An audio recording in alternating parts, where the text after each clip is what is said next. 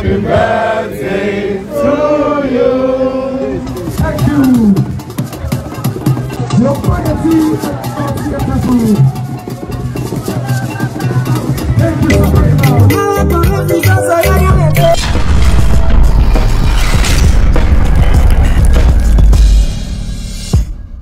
On the 6th of August 2021, the Oba of Benin, His Majesty Omonoba Nedo Uku Apolopolo Iwari II, announced the delivery of quadruplets from his fifth wife, Princess Esosa Iwari II, into the Benin royal family. The monarch also went ahead to pay tribute to Almighty God and the ancestors for the blessings. And on the 16th of July, the quadruplets clocked 1 and there was a royal birthday party in the Oba Palace. It might interest you to know that some top Nollywood actors and actresses such as Nosares, Edo Pikin, and other top celebrities graced the occasion.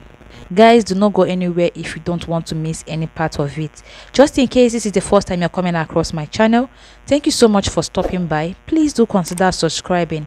Hit on the bell notification and select the option all so that you get notified each time I upload a new content. And for my amazing returning subscribers, thank you for always tuning in. Please don't forget to like this video and share as well. And if you are believing God for a thing like this, do not miss the chance of tapping into their blessings by saying happy birthday to the quadruplets and congratulations to the Oba and his queen.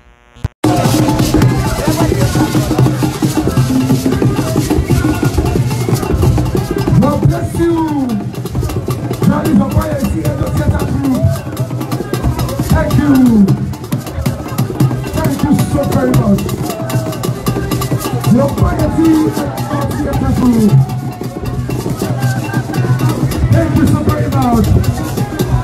Thank you so very much.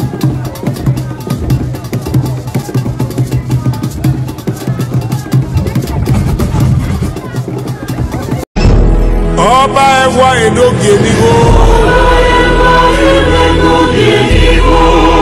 Obi kene mateyo. Ora adebu modi anawe.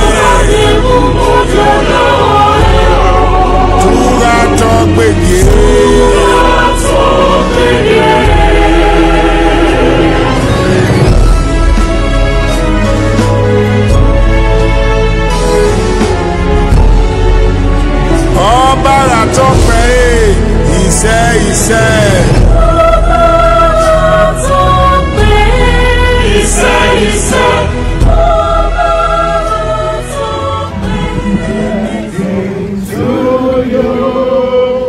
Happy birthday to you. Happy birthday, happy birthday, happy birthday to you.